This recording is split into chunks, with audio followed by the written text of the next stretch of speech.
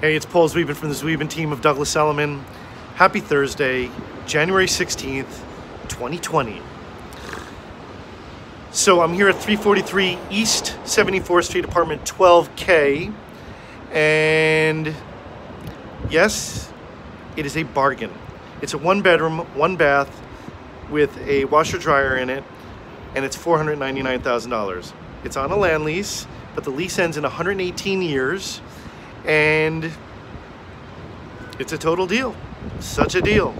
The maintenance is a little bit higher, thus the selling price is lower. So I want to talk about lost leaders. What does that mean? So when we had 2 restaurants called Rain, they were Thai, Vietnamese, and Malaysian. One was on 82nd Street between Columbus and Amsterdam. The other one was at 1059 3rd Avenue, which is now going to be a gigantic building. We used to serve a crispy fish. It was a 2.5 to 3 pound whole red snapper.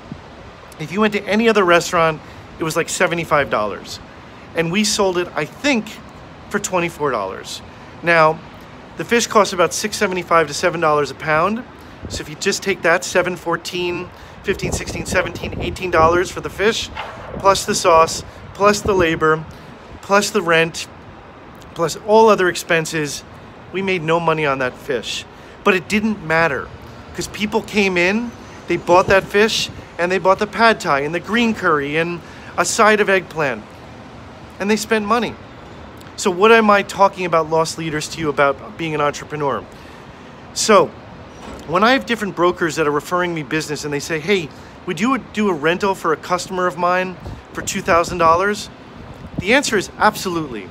That is a lost leader, because what's going to happen is that customer or that referral is going to be a referral for life. That customer will hopefully become a customer for life.